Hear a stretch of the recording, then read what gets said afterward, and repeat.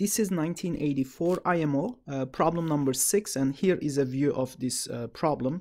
We're given 4 numbers. They're all odd integers, and they are ordered in the following way. Finally, we know that the product of A and D is equal to the product of B and C, given by this condition here. We would like to show that if A plus D and B plus C are powers of 2 for some integers k and m, then we need to show that A must be equal to 1. Okay, so this is a standard number theory problem. Before I just bash this question, right? So all I can think of at the moment is, hey, express D as 2k minus A and substitute it inside this expression here and do the same thing for C. But before I do that, one thing that I would like to clarify is the order of K and M. So which one is bigger? Can you see? Well, it turns out that it's quite easy to compare these two. One way is to come up with a smoothing type of argument. In general, the way that we know smoothing is something like this. Suppose that on a real line, you have a median here. Let's say that this is the average of these two numbers, let's say A and B. So they average out to M. Let's say B is somewhere here. So therefore, A plus B is equal to 2M. And in a similar way, say, actually, yeah, why don't we make it look like our numbers here in this example? So call this D. Okay, and then similarly, we have B and say C. So we increase A by X and we decrease D by X by the same amount. So therefore their average should still remain at M, right? So B plus C is still 2M.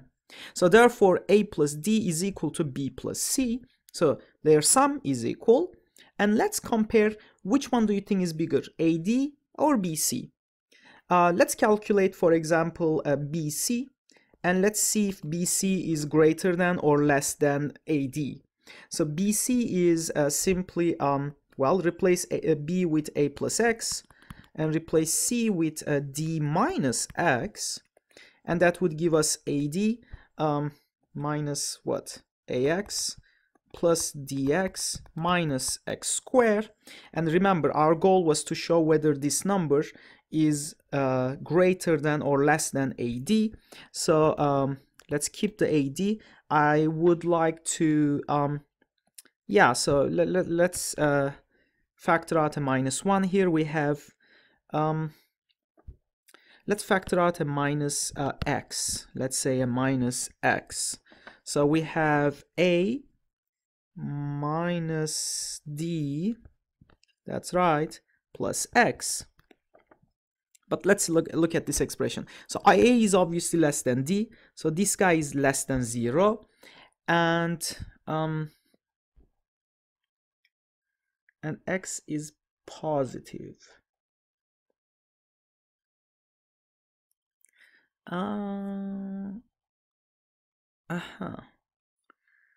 That's not the way I imagined it. I was hoping the whole thing will be greater than 0, so I probably messed up somewhere.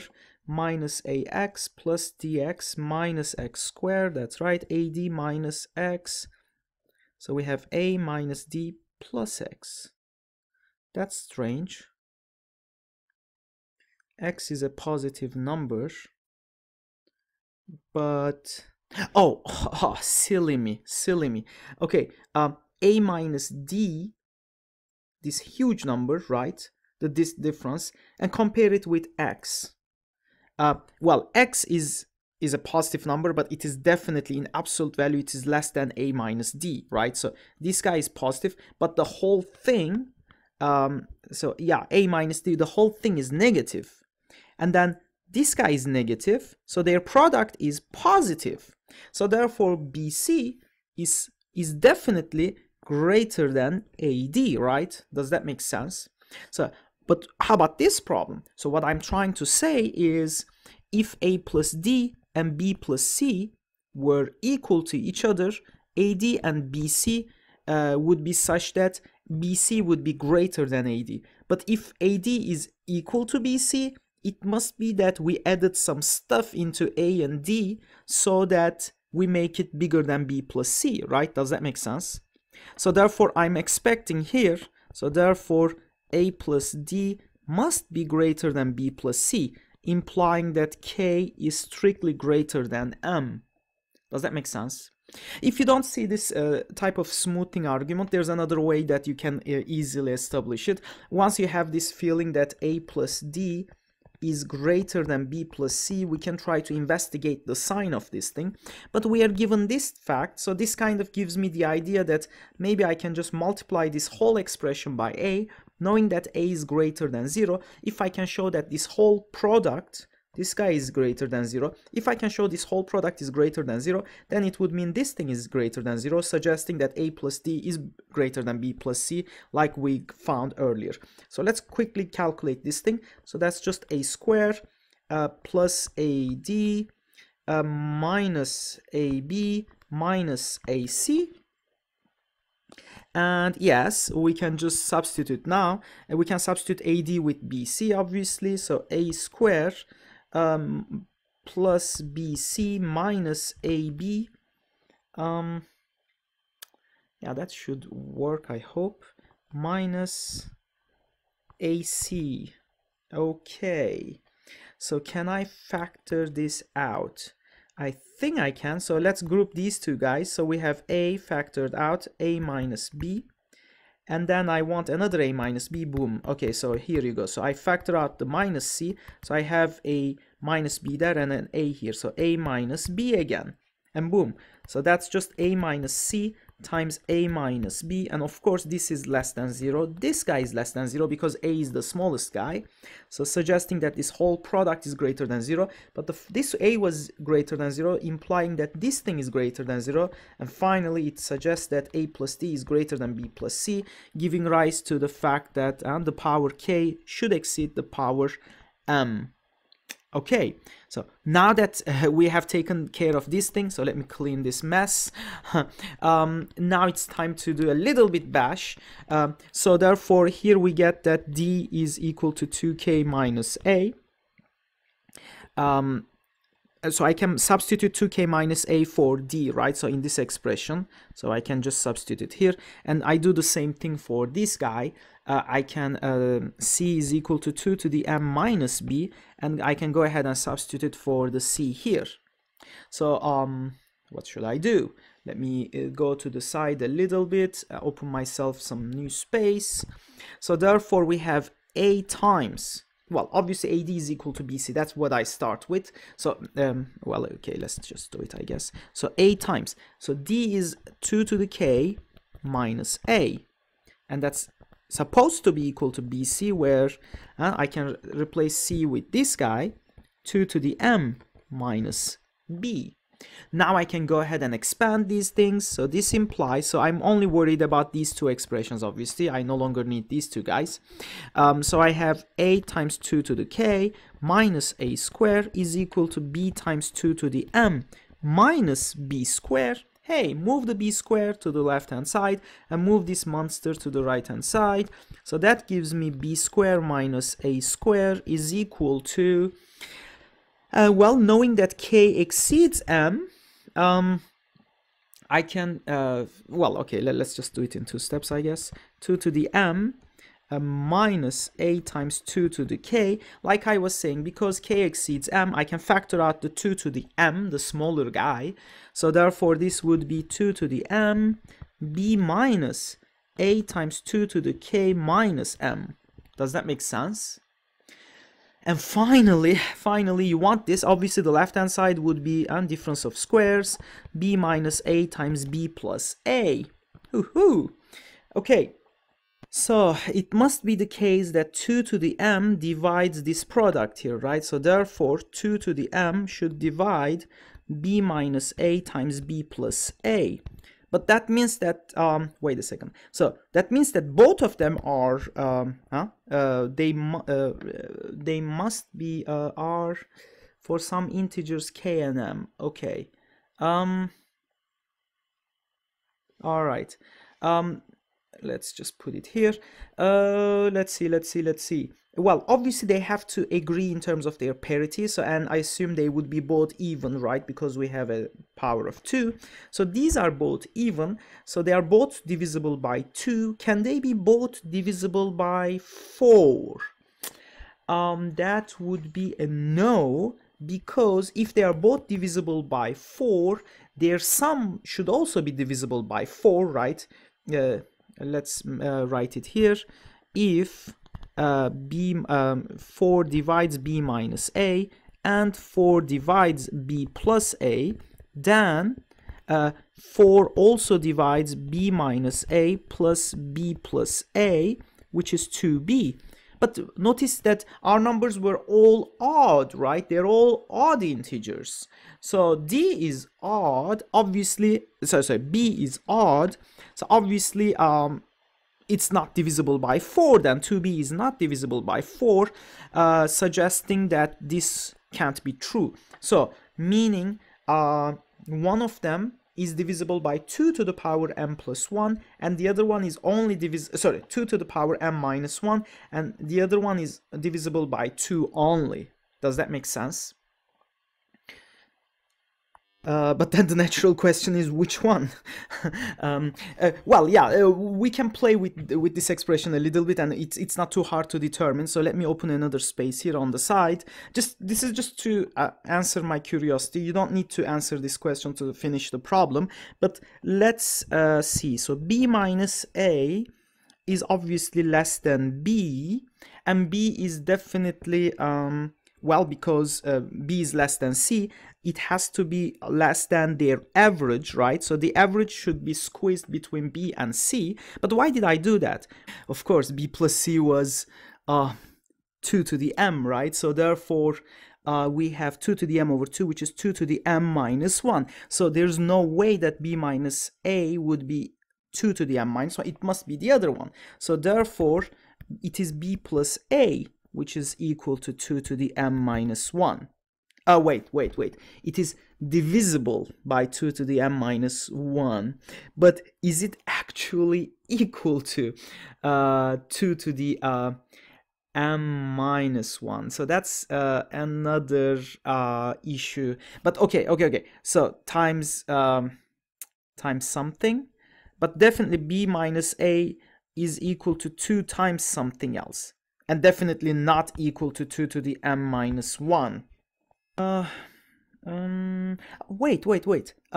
Yeah. Hold on. B plus A is definitely less than B plus C, right? Because obviously A is less than C, so therefore B plus A is less than B plus C. But B plus C was 2 to the M, right? And that capital M here does not include any more 2's in it. So if this guy exists, and it's not 1, then it has to be 3 or something else, which can't be, right? Because then our number b plus a would have to exceed b plus c. So it must be that m is equal to 1. Yay, we did it. So this implies, well, actually, like I said, I don't know if it was necessary. I doubt we need that much, but still, we did pretty good, guys. So, 2 to the power m minus 1, and b minus a, therefore, is the rest. So it is 2 times the rest, this very ugly expression, b minus a times 2 to the power k minus m. Okay, now let's try to exploit the situation further. We know that b plus c is equal to 2 to the m, so and b plus c is equal to 2 to the m. Why not? Let's look at the difference here. Yes, so that would imply that b plus c minus b plus a, b plus c minus b plus a is equal to 2 to the m minus 2 to the m minus 1. Well, obviously the left-hand side is, so this implies the left-hand side is the b's cancel out, so we have c minus a, and the right-hand side is you can factor out 2 to the m minus 1, 2 minus 1, so this is just 2 to the m minus 1. Well, I don't know how useful this will be. Okay, let's just put it aside for a while. Okay, so let's go back to our initial condition. So AD is equal to BC. So let's go back to that. AD is equal to BC implies that A would either divide B or C. Oh, or both. Okay. So this implies that, okay, so at least I know A divides BC. Yeah, that's for sure, right? So, can I show that A and B are relatively prime and then A and C are relatively prime? Yeah, that would do it. So are they? Let's see. So if let's have a look at the greatest common divisor of AB.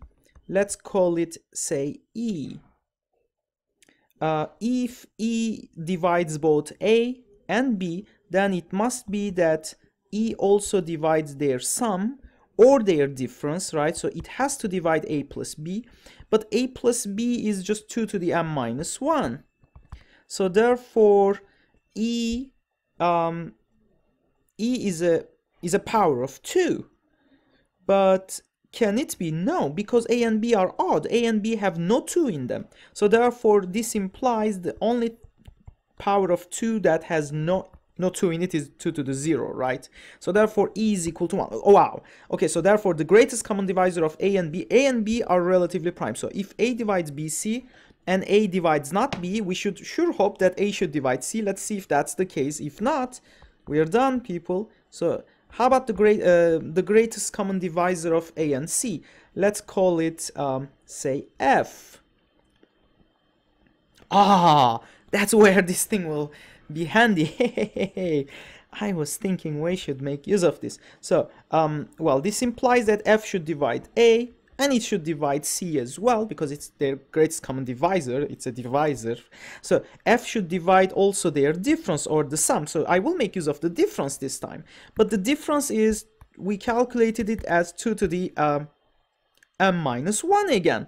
But again, the same story. So if F divides 2 to the m minus 1, it can only have 2's in it, if any, right? So therefore, F is equal to 2 to the something, right?